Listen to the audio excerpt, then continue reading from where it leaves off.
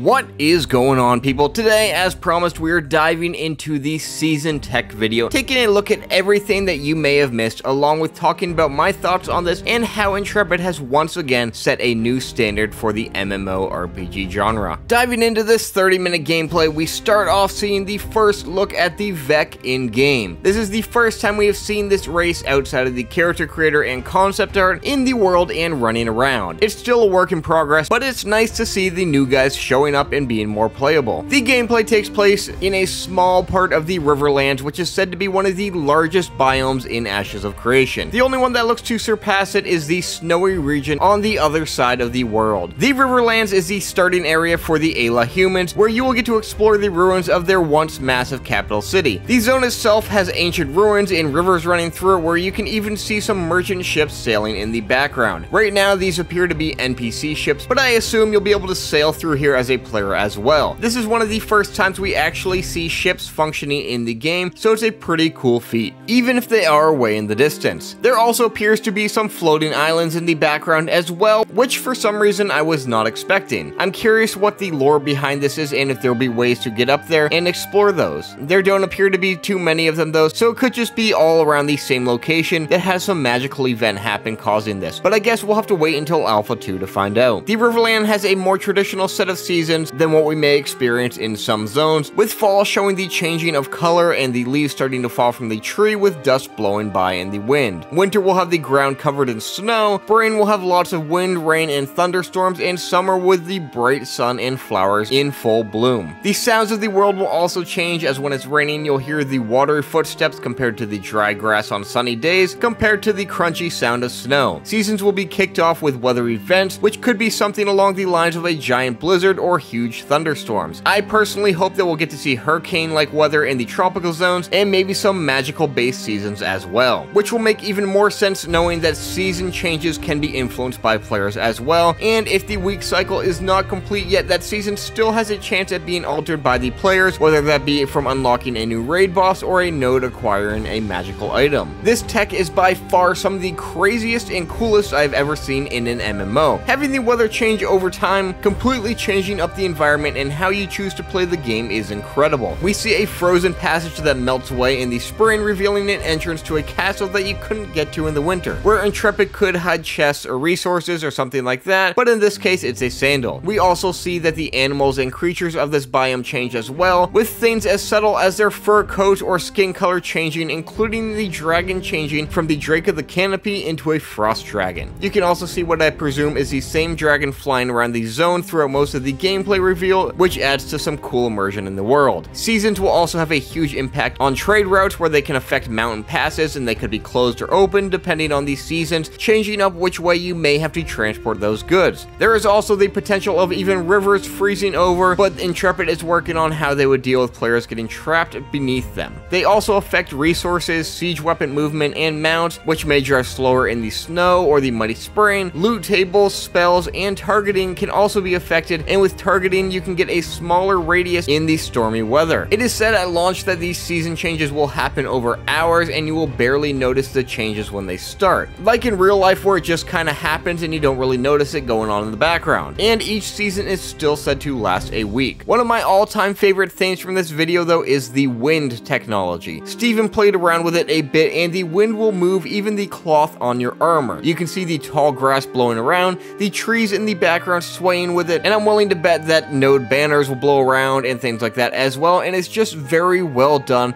and a detail that I was not expecting and you don't see in any video games, let alone MMORPGs. I will continue to say, but this tech is amazing. It's really blown me out of the water, and we are still in the alpha stages. Nothing here is final, which means it's gonna get even better. And what we are seeing is the standard that Intrepid is setting for Alpha 2. We saw it a few months ago with the character creator, and now these seasons in the world itself, which will really change about how you go playing compared to other MMOs. We did see Intrepid's first iteration of the season system a way back in the pre-alpha days, and I'm not sure what I was expecting, but I wasn't expecting the amount of detail that Intrepid has put into this. And if Intrepid continues to keep pushing forward the standard like this, they're really gonna own or reshape the MMORPG market. What are your favorite features with the season tech in Ashes of Creation? Drop a comment down below, and if you're new to Ashes and have yet to create an account, feel free to use my referral referral link in the description below, as all referrals will go towards benefiting and improving this channel. Otherwise, be sure to click that subscribe button, hit that thumbs up, turn on the bell for notifications, and stay tuned for a lot more to come.